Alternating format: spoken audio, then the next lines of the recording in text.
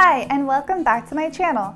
My name's Emily, and today I'm going to show you how to do fork and spoon stamp art for kids. For this project, you will need construction paper, plastic forks and spoons, a small paintbrush, paint, and containers to put your paint in. I'm using acrylic paint, so I'm wearing an apron because acrylic paint will stain your clothes. You can also do this with washable paint. And I put down a cut out grocery bag to protect my table also. All right, let's get started. So I'm going to take my plastic fork and just dip it in my paint. I'm using some yellow. You can use whatever color you like, and you can just let kids stamp it right on the paper. So the fork shape, I think, looks a little like a tulip. Okay, and then we'll do it with the spoon also. So I'll do some red for my spoon because I think the spoon shape looks a little bit like a rosebud. So when you stamp the spoon, kind of roll it around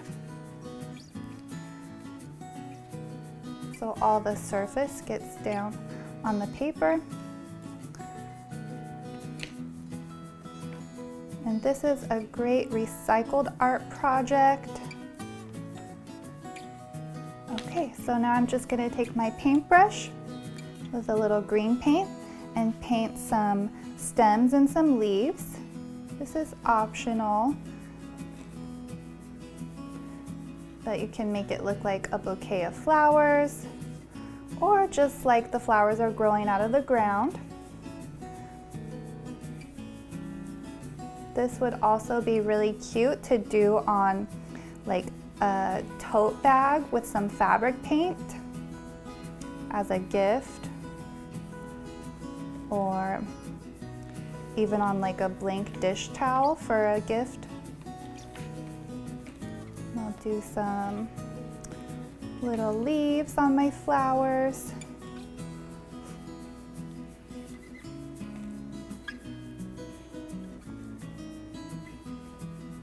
This is a super simple art project. I'll do a couple of leaves here too.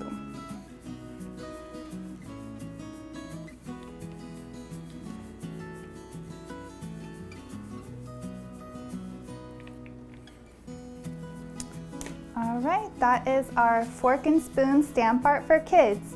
Thanks for watching this video. Make sure to like, comment, subscribe, and hit the bell for notifications when new videos are posted. Bye!